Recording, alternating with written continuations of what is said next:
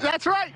That's right. Hey, it's kickoff. We have been waiting all summer for this. So we are excited. The Duke Blue Devils, they're excited. A new era is underway starting tonight. It's going to be a beautiful game, beautiful weather for us here tonight. Kickoff is set for 7:30 for tonight's game against Temple.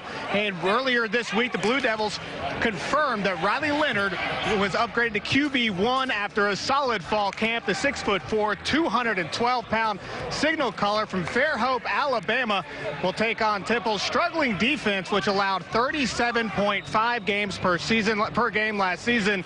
And on the other side of the ball, Mike Elko's defense hopes to contain former University of Georgia quarterback transfer Dwan Mathis. Earlier this week, Coach Elko said he's looking forward to the challenge and is ready to get this season underway.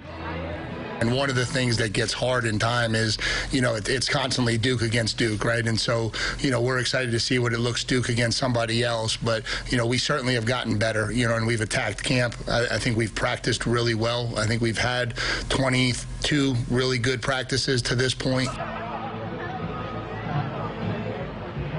The first year head coach here at Duke is excited to get it going. The optimism here, it's really, you can feel it as you walk through campus. Countdown is on. We're less than a couple hours away now to kick off. Again, that's at 7:30 tonight. Through the weekend, we'll have your highlights and your post-game analysis from the stadium as well. But Rod and Angela, we're excited. We're ready to go. Kickoff 2 hours away.